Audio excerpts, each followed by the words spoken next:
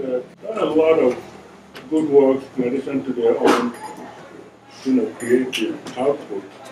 The editing job and presence in the literary community. But sometimes we go into our own little places and do our thing, and we forget that there is a community out there, and they put a lot of labor, a lot of, good spirit into sustaining this, and sometimes that goes recognizing Savannah Bava, the publications, and because spoke, Kevin, but they got a lot of creative stuff inside themselves that actually inspired them to go into this business to begin with, and I like that because we are in a community, and this loom book, lots of the loom, Massachusetts, and the cut industry, and we forget the connection between these things. So, but the engagement with history is always very, very nice, and especially these years, and so we know where we're coming and where the nation is going or not going. And as Fanny Howe said in the collection that puts focus back on the white male where the distortion of vision begins in vocation of the result. Not to call names, male, female, but as a matter of historical fact, certain things happen. On a descriptive level, that's what happened. And the distortion of vision that creates a lot of problems for all of us. We got that knowledge that we can move forward. So it's a very, very strong book, engagement with history very good. And Gloria, she's done a lot of labor and good stuff. In the editorship of the Savannah Bava Press, published a lot of good books. And she's soldier on, very dependable. Not a whole lot of razzmatazz out there, but just keeps going. You know what you're getting. And, so the books that she has brought on the whiteness of home is here, and she'll be reading from that. And so I think we're in for a good evening. And, so Kevin, why don't you? Thank you. Thanks everybody for coming, some old friends, some new friends, and a lot of folks that I hope to become new friends. Thanks for coming here to help me celebrate my new book. It's great to be doing it with Gloria, who I sort of met here. In 1991, I came in here with my pal Meg Bazooka to try to get Louisa to sell my magazine that I had at the time, which she said yes to, and she did, and she sold it here. And over in the corner was this little tin box. My friend Meg was like, "What is that?" And Louisa said, "Open it up." And it was her magazine of poems. It was in a tin box.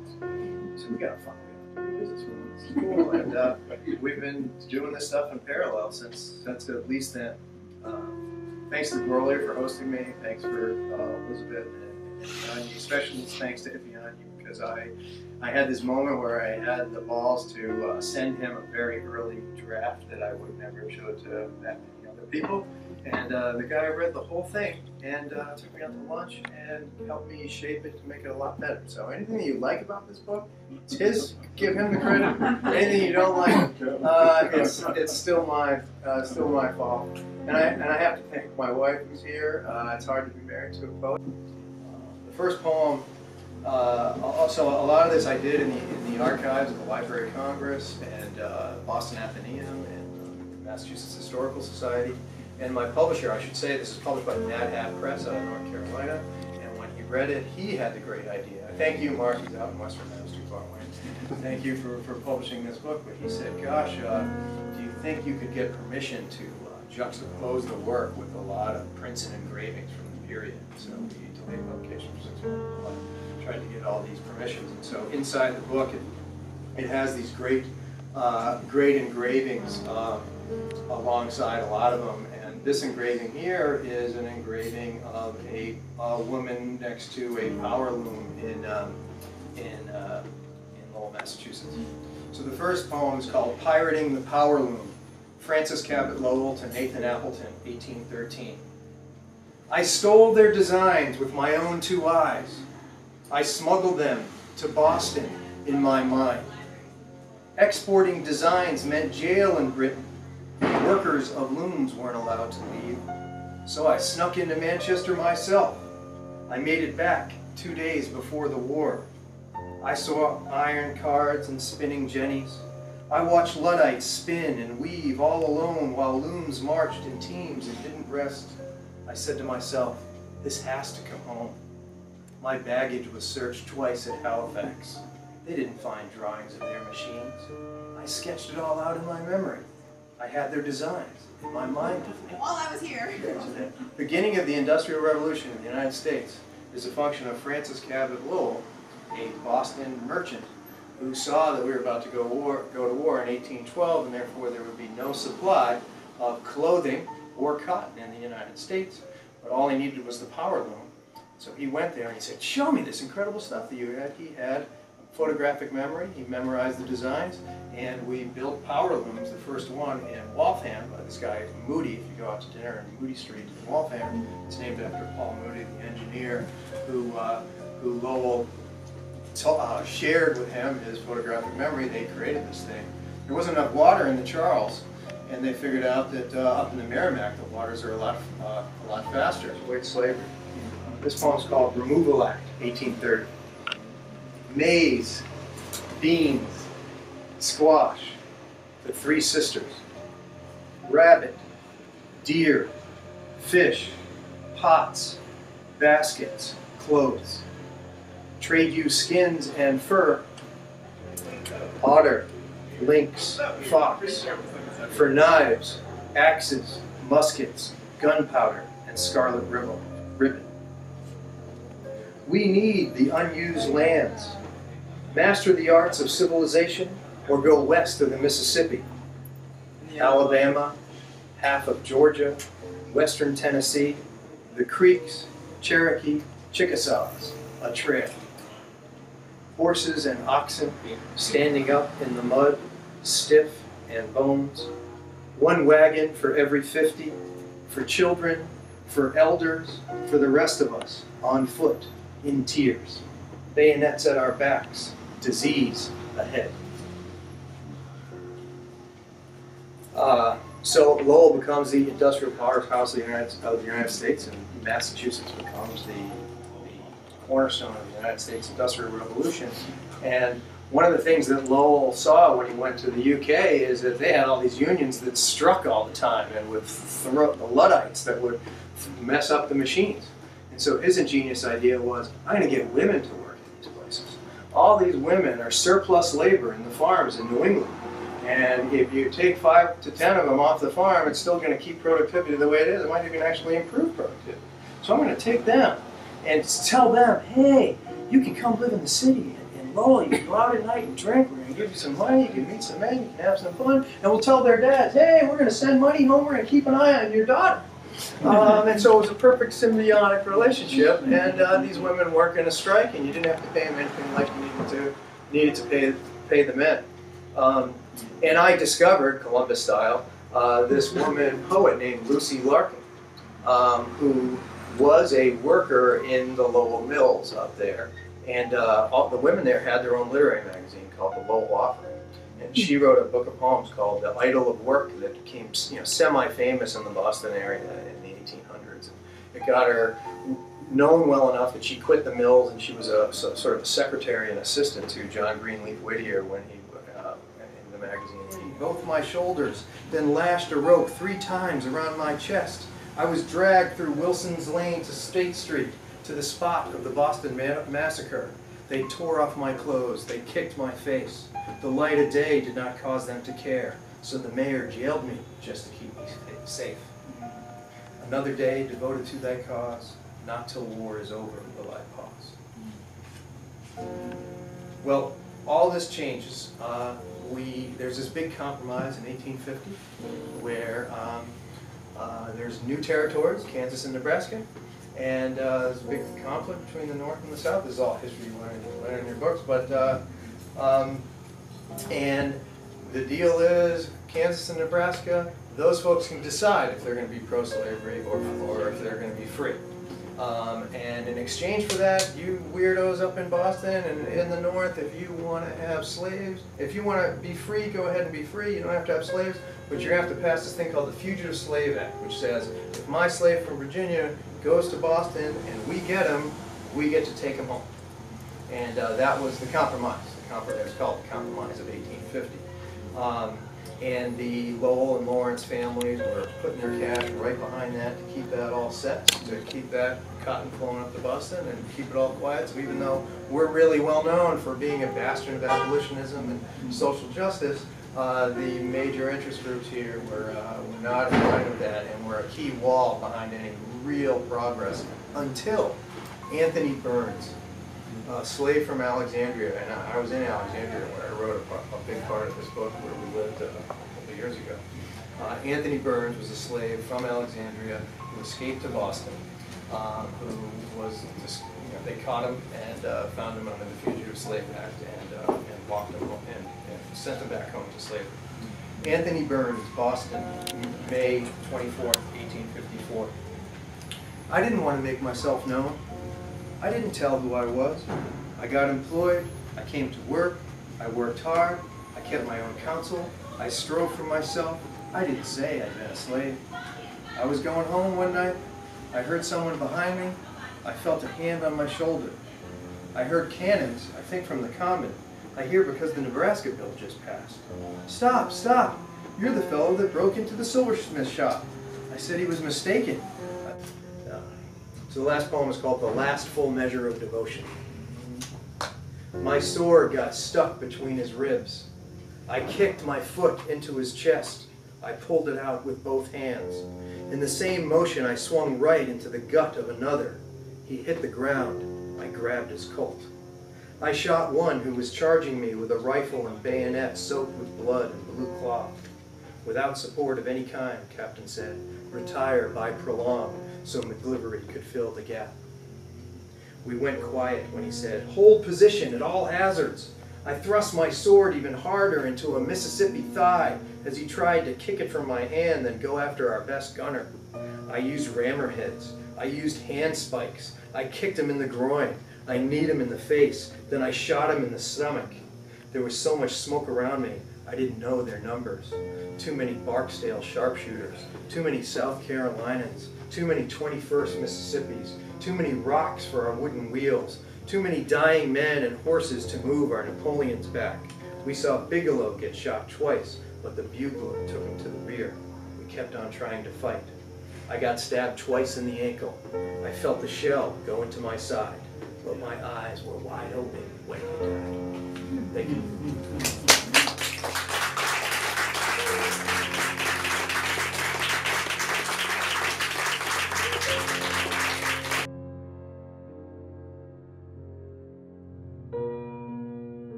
I get asked many times, why do you write about atrocities and genocide? It's so dark. How can you write about this? And my answer is strictly is I have to. I have to be a voice for those that don't have a voice. And that's the reason for this book and some of my other books. And I'm going to start out, I forgot to mark my pages, but I have a list. I read in the Hastings reading series a little while ago, and I read with a writer named Brother Nicholas. And after the reading, you know, we started to talk, and Hui and Tim were with me, and he told me I was a light in a dark world. So I thought, poem material. So that's how this first poem was born. In a dark world for him. You told me I was a light in a dark world. Hanging on to these words, I continue. Every day there is slaughter, murder, horrific things done to a body, things that make me sick.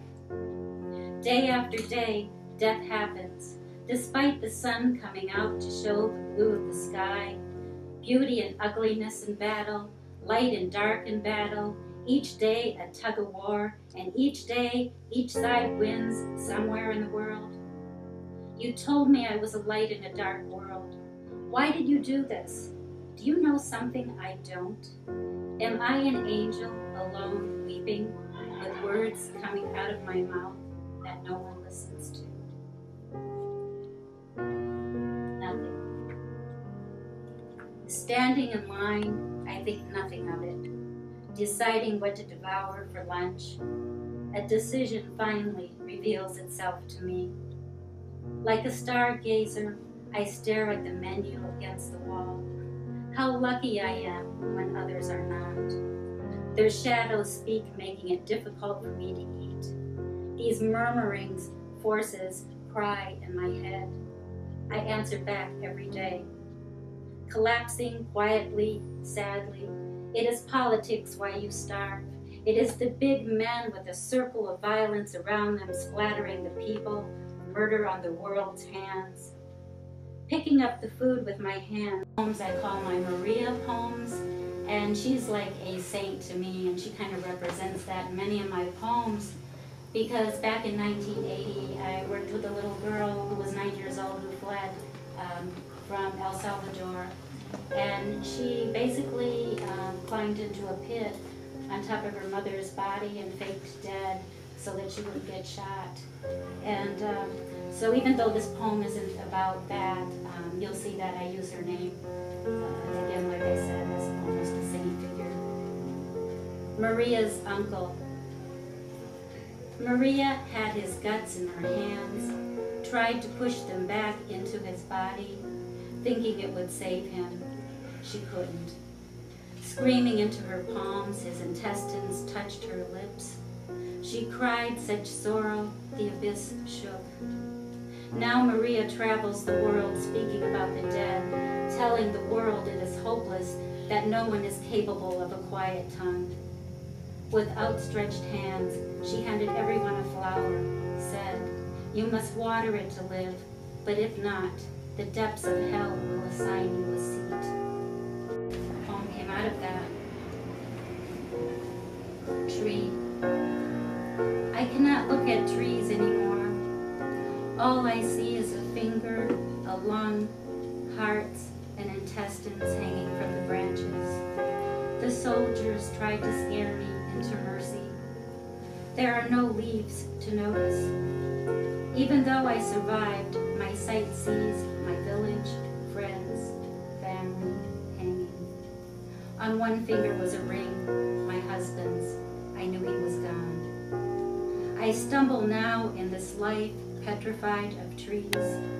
Once they gave me shade, fruit, but now only sorrow, grief. I can't walk past them now without thinking of rain, without thinking of black, without thinking of an endless abyss. Listen. The soldiers fire into the people, grabbing women and young girls, shoving bottles where no bottles should be. The soldiers beat them until lips are cracked, rape them again. There is no boundary not broken. The stories travel from country to country. The world says there is no proof. So many died without a burial or casket. So many died in pits unaccounted for. Can't you hear their weeping around 2 a.m.? How can you sleep? How can you when the world holds such a stench, holds so many bones? Seem to hold on to the earth. The wreckage looks like a nest for some wild beast. Only those left, the witnesses, the living, feel the pain, cry, covering hearts with hands, bow heads. Their sounds are loud. Many spirits descend on this sun-streaked day that turned cloudy.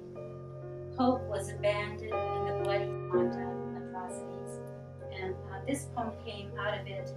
And the very last stanza is pretty much a quote from the book Worse Than War by Daniel Jonah Goldenhagen. Rwanda interview.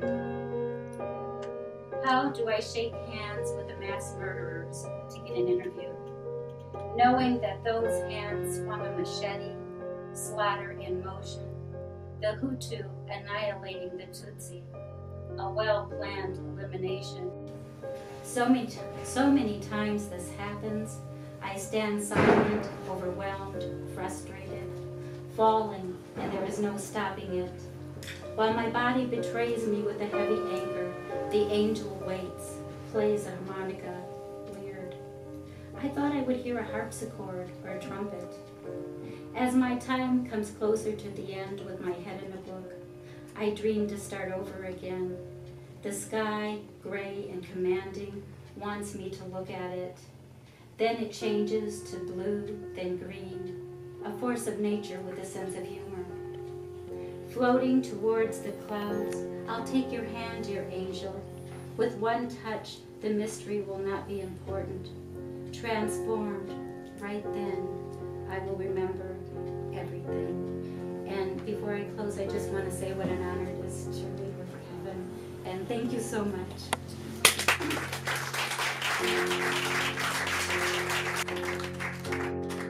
Thanks. Massachusetts. We're proud to call home, but it's also a lot of stuff. But the conscience of somebody got agitated one day, then the game changed. And we don't have a whole lot of rifles or bazookas or tanks to fight this battle, but to the extent that we continue to bear witness and make somebody uncomfortable, and the poets are doing their job.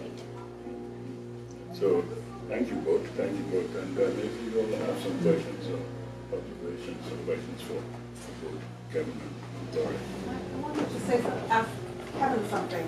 Obviously, you've done a lot of research, and it's really good research. And I'm interested in what you think using poetry, this material, can offer, as opposed to just writing historical. You know, my rent-paying job is all about rationality and causality. And as an artist and a poet, I don't know the answer to your question. It was just the way that I went into it, and I felt like I started to write this book while I was working in Washington, commuting in from Virginia, driving by the slave quarter place where the slaves were being auctioned. And some of them were escaping to Boston, while at the same time all the secretaries in the office I was working with were 2-3 hours late for work every day from Baltimore because of the riots at Baltimore at the same time. I just can't write that. Rage Against the Machine, take it on at its head. And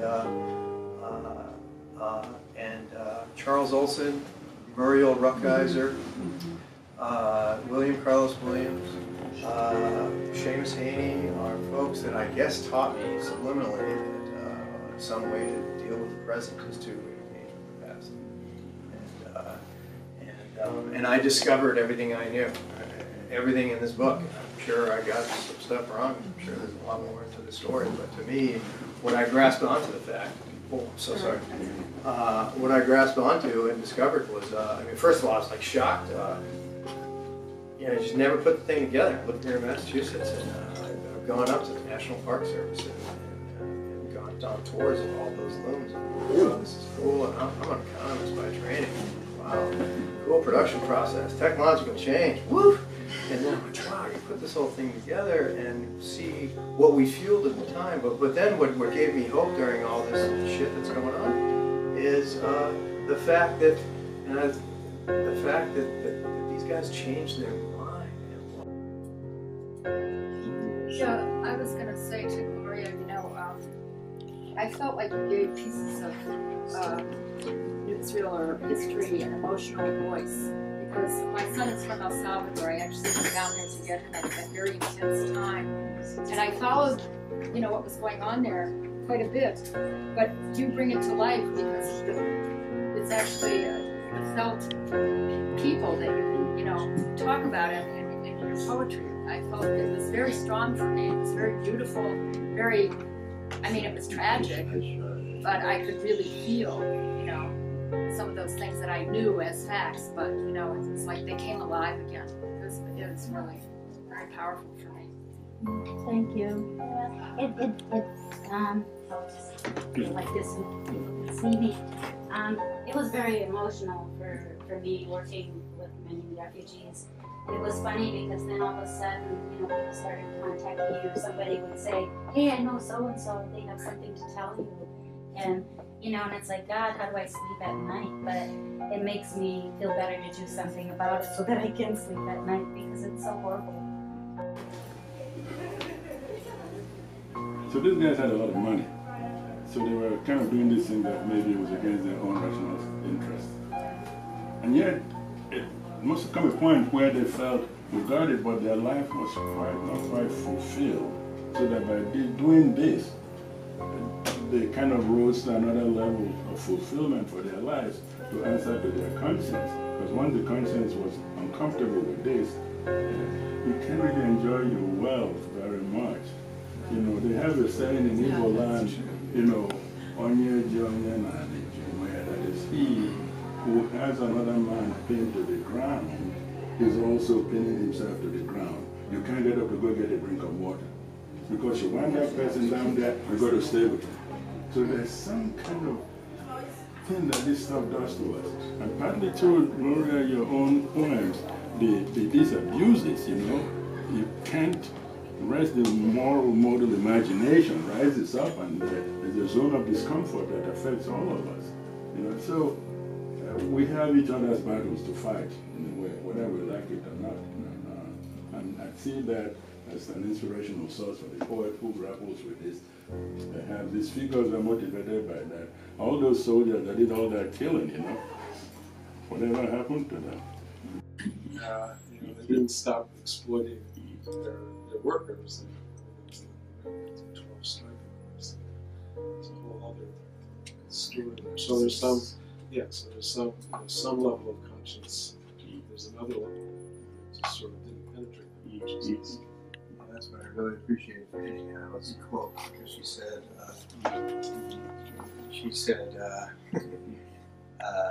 it's a valuable collection. What's the focus of the white male, where its distortion of vision begins and is occasionally resolved. But you know, for those of us white guys, we got to wake up and go to work every day. It's almost as if you need that distortion of vision in order to carry through. Sometimes it's really not a tragedy of dream, but a tragedy of perception.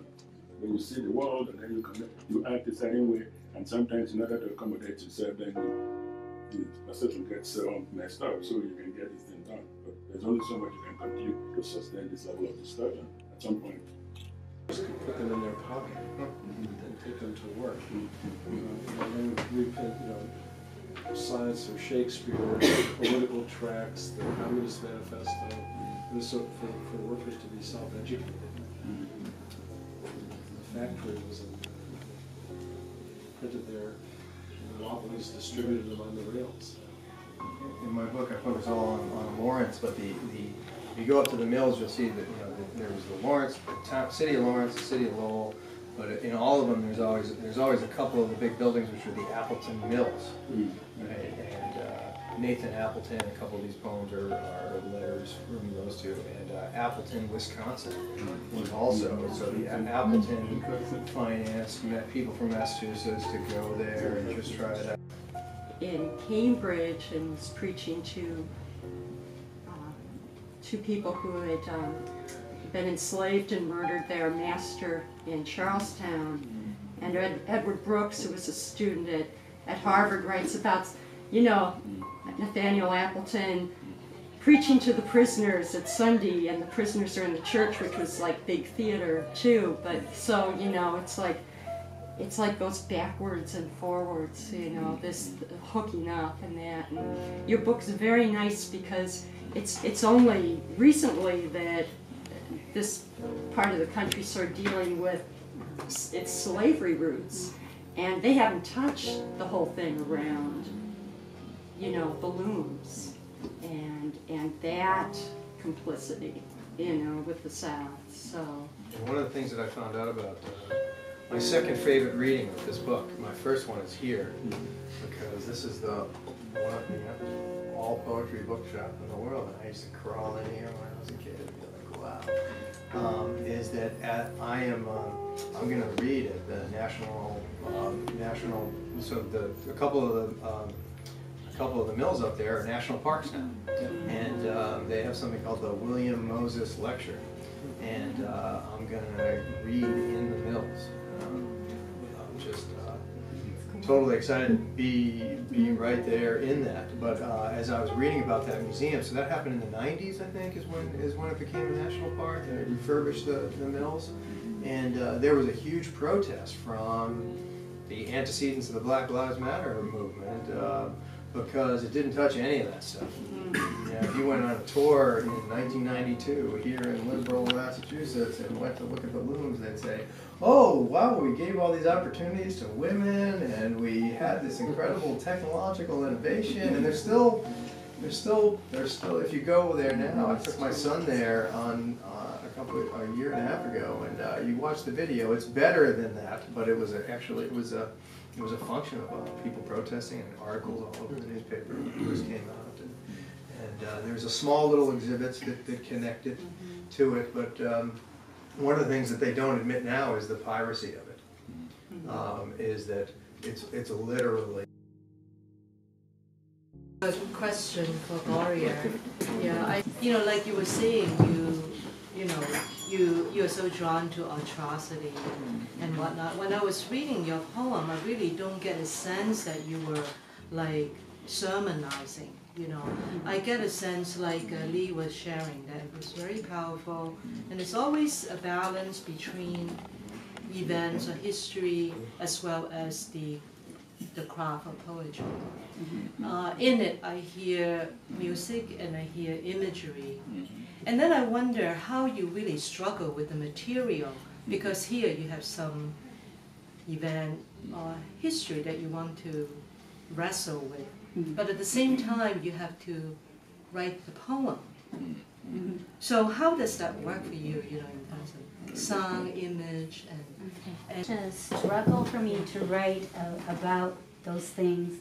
It's like the stories that I hear, they don't know sometimes that they're giving me those images, because a lot of the things that I wrote are actual, some words, rephrased or changed. The thing I struggle with maybe a little is I want to do it justice. I just want people to feel the emotion that I feel, so that you will, maybe join me and speak up about it instead of not doing anything, or in your own way, if you don't speak up about it, maybe getting involved in organizations, that help these people. Because when you think about it, how many countries, oh my God, that there are killings in, I mean, it's just, I can't even grasp it. And, and sometimes, when I'm writing, I don't have trouble falling asleep over it. I try to separate myself. I think if I didn't, I would be in the nut house, because especially the things that they say to me. So the images really come, from their words, from research. That's how I pretty much get them. And then the words just kind of flow for me. They can't help but not to, because I'm so wrapped up in what they're telling me. And also the use of the voice, like you were talking about Maria. Kind of like using that as a way to, write a poem.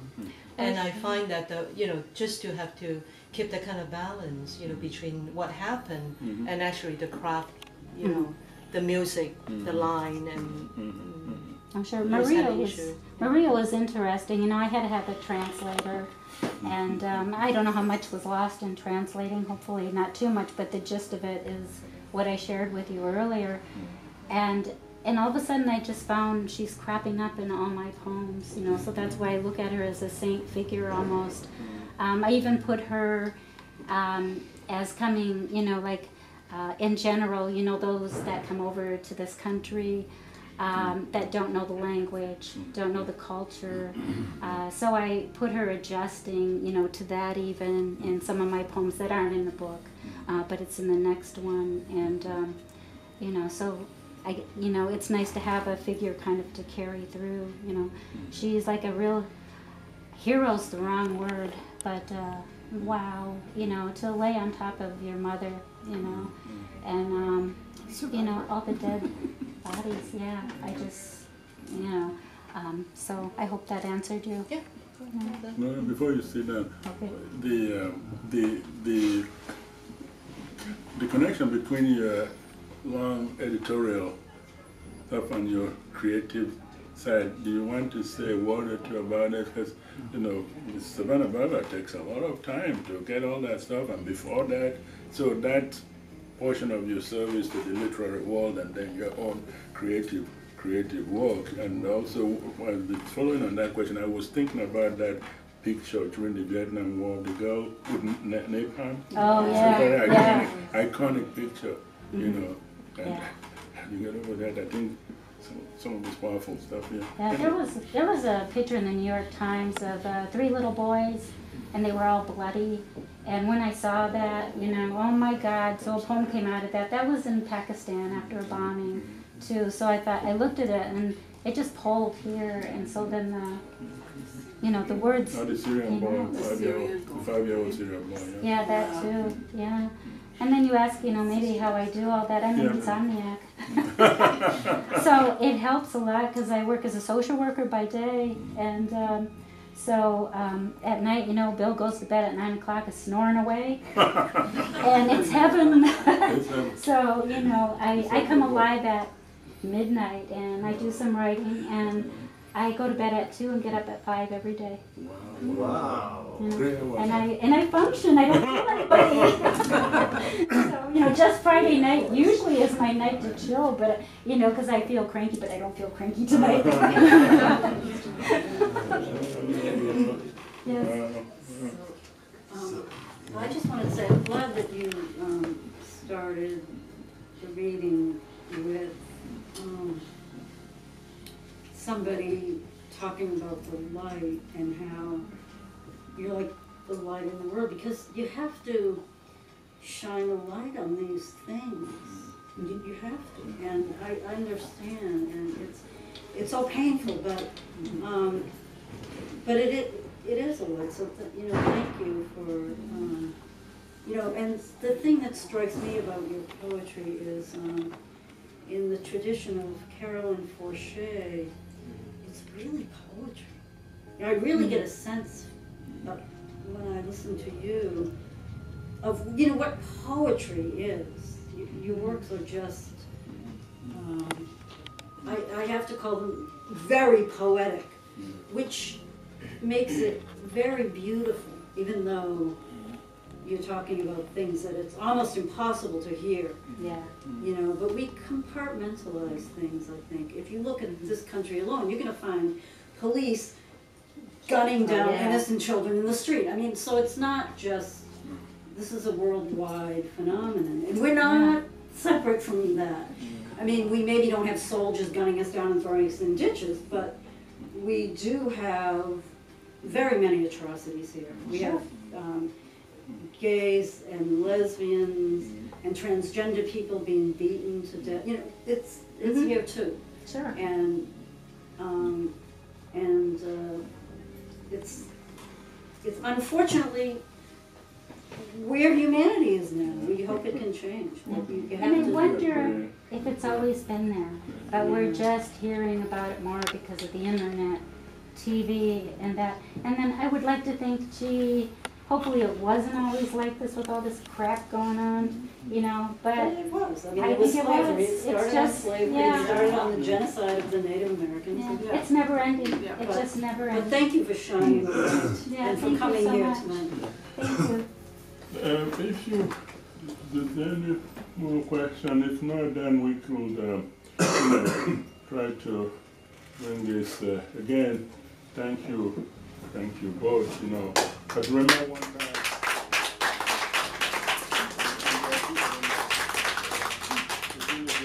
Reading and things went very well. I think it was Gardner and a moral fiction book that the fundamental sense of the artist, as he or she looks at life, is one of glory obstructed, a glimpsed wholeness shattered.